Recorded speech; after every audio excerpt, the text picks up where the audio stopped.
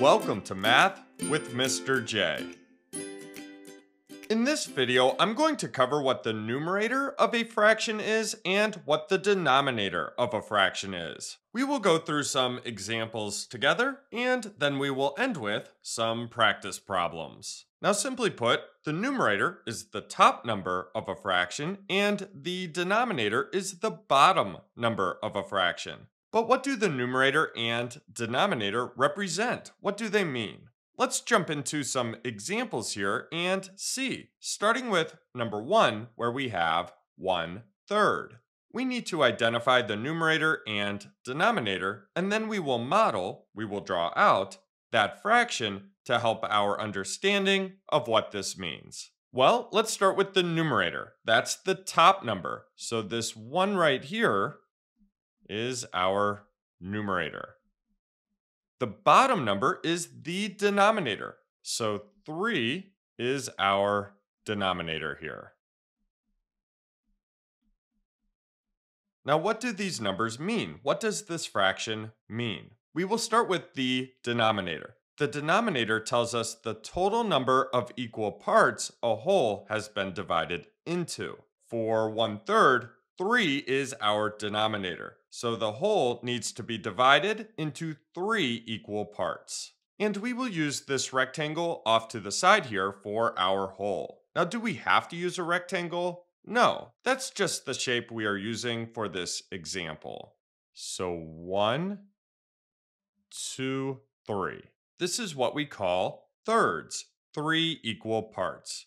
Let's move on to the numerator. The numerator is the number of equal parts we have out of the whole. The number of equal parts we are working with for whatever the situation may be. The numerator is 1 here. So we have 1 equal part out of 3. So let's shade 1 out of the 3 parts to represent that numerator and the fraction altogether.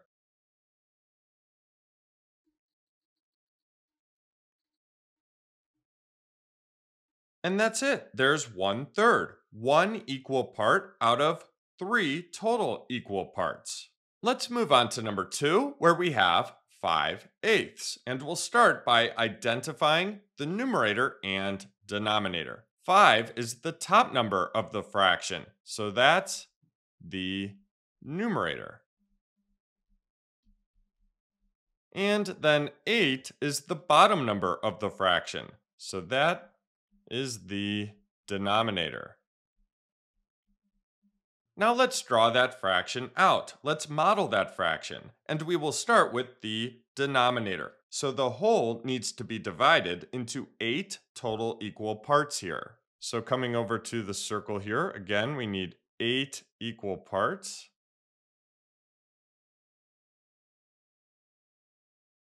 And we call these 8 equal parts eighths. Let's move on to the numerator now, which is 5. So we need 5 equal parts out of 8 total equal parts shaded in. So 1, 2, 3, 4,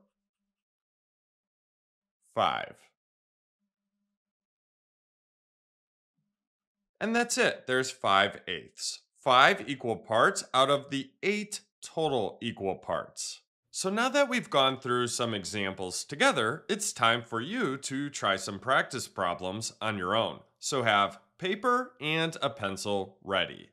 Here are your practice problems. Label the numerator and denominator of each fraction. Then draw a model of each fraction. Just like we did for our examples, write numerator and denominator next to each. For example, for number 1, write 3/4 and then write numerator next to the numerator and denominator next to the denominator. Yes, this will get a little repetitive, but it will help us get this down. And see if you can get the spelling right without looking as you go along. Then draw a model of each fraction. I gave you a guide to start you off for each model, so feel free to copy what I have, but you can use different shapes than I did if you'd like. So we have a whole divided into equal parts, and then we shade a certain number of those equal parts.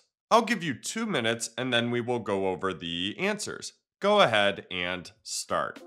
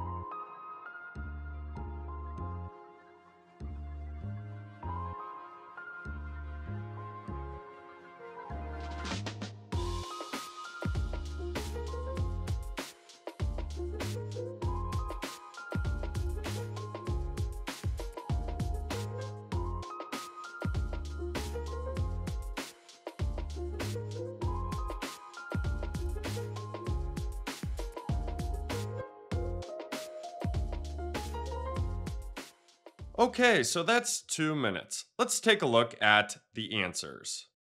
So here are our answers. The numerator is going to be the top number of each fraction, and then the denominator is going to be the bottom number of each fraction. For number 1, we have 4 equal parts with 3 shaded in. For number 2, we have 5 equal parts with 2 shaded in.